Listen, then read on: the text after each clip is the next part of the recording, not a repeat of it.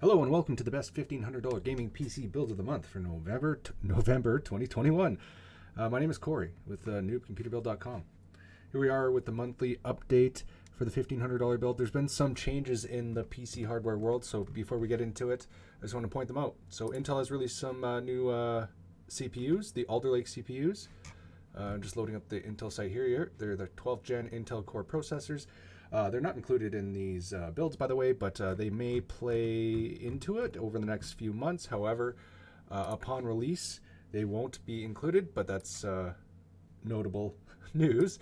And with that comes exciting announcements like DDR5 memory, which will come out with your not come out, but will be compatible with Alder Lake CPU systems. And so some benefits for DDR5 is that they have about 50% more bandwidth, they're more power efficient.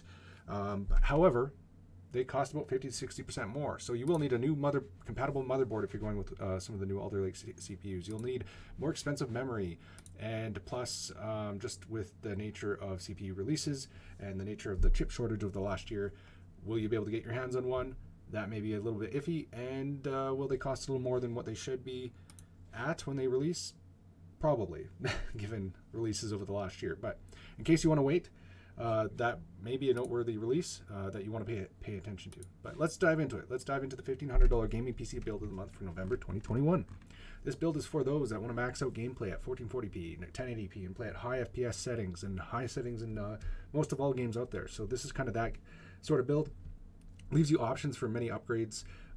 Some of them could be aesthetic, some of them could be cooling, it depends on how you want to push it. But this is kind of that build where you want to start and that you can probably just max out without doing too much too. So here we go. Starting with the CPU, we have the AMD Ryzen 5 5600X at $309 at the moment at the beginning of the month here. And then the cooler we include is the stock cooler, the stock AMD Wraith Stealth cooler, but you do have the option to upgrade that, and we'll get into that in some of the hardware alternatives that I'll mention below. Motherboard we have here is the MSI MPG X570 Gaming Plus motherboard at $149.99. Graphics card we have is currently, this one is the MSI Gaming GeForce RTX 3070. This one is currently available. It is more than MSRP, as all graphics cards are, if you haven't been following the builds in the last month or any PC hardware stuff in general over the last year and a half or so. However, they are available, so supplies there. This one costs $1,169.99 at the moment.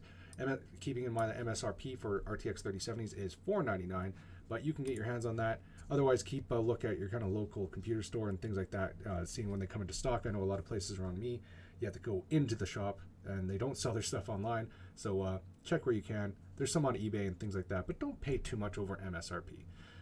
I mean, you have to do what you got to do. But alternative cards, if you don't have as much to spend or you find none of these are available, you could consider something like an RX 6700 XT, well, $850 at the moment, or an RTX 3070 Ti, which is a little more, mind you, but not too much more, such as this, such as some that I found for around $1,275 at the moment, just to keep that in mind.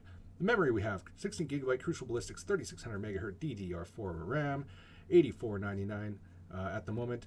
Storage we have is a Crucial P2 1 terabyte NVMe SSD, $83.99. Power supply EVGA G5 750 watt power supply at $104.99. And then this cool looking case, the Cooler Master Masterbox Pro 5 ARGB case at $89.99. Great price. And overall, this build comes into, if all said together and you want to pay maximum for your GPU, it's realistically going to come in at $1,992. I know this is the $1,500 gaming PC build, but these budgets are based on the theoretical should-be cost, and it does cost a little over that. Mind you, it's down from previous months, and it's going down a little more. If GPU was at MSRP, it would be well below $1,500 at the moment, at $1,350. Keeping in mind, November is always a great month to build, because you can get deals, easy deals on probably not graphics cards, and probably not the higher-end performing hardware like your CPU, but you can probably get deals on maybe some motherboards this month with things like Cyber Monday and Black Friday, or memory for sure always goes on sale. Storage solutions, power supplies, different cases. So do keep an eye out for that if you are building a PC this month. If you do have some money for upgrades or hardware, you want ideas for upgrades for the future or now, or you have more money to spend and over and above the graphics card, mind you, you can consider other upgrades. Like you can get an RTX 3080 graphics card, for example. There's some like this Zotac Gaming GeForce RTX 3080 Trinity for $1,549 at the moment. bump up that CPU to a higher performing CPU, such as the Ryzen 7 5800X for about $386.66. You can bump up your memory to two 16GB sticks, so 32 gigs of memory of Kingston Fury Beast. This is an RGB kit, so it also looks cooler if you're into that. $154.99. And you can upgrade your cooling if you want to overclock the heck out of your CPU, such as this Be Quiet Pure Loop 360mm all-in-one CPU cooler. They also have other sizes as well, which are a little cheaper. This comes in at $119.90 at the moment. So this is if you have a little extra to spend. But there you go, $1,500 gaming PC build a month. If you have any questions, please leave a comment. Please subscribe to keep up to date with these builds every single month. Otherwise, visit the site at newbcomputerbuild.com, where we have many more builds like this, or check out the other videos that we post with other budgets as well. Best of luck building.